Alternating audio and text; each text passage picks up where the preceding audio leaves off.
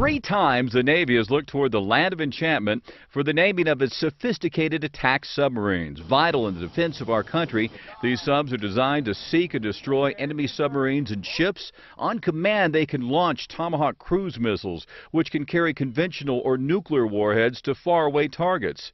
These underwater vessels are also crucial in gathering intelligence, surveillance, and reconnaissance from locations all over the globe.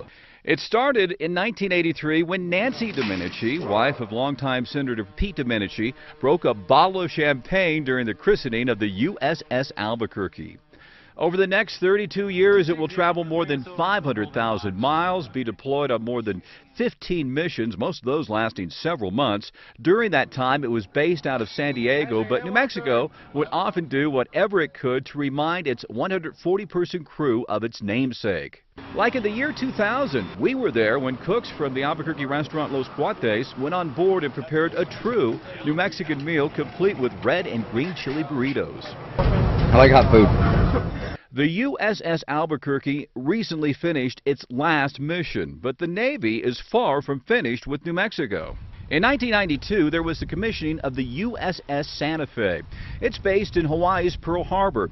As one example of how New Mexico is proud of its namesake, in 2014, after a long 6-month deployment, then Santa Fe Mayor David Cross and several city councilors were in Hawaii to welcome the crew home. Each sailor was presented with a bag of goodies from Santa Fe. Bullhead Park is another example of a connection we share with the Navy.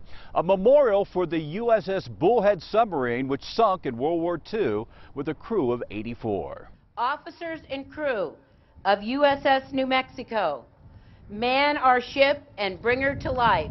In 2010, the $2.3 billion USS New Mexico was commissioned and remains in active service based out of Connecticut.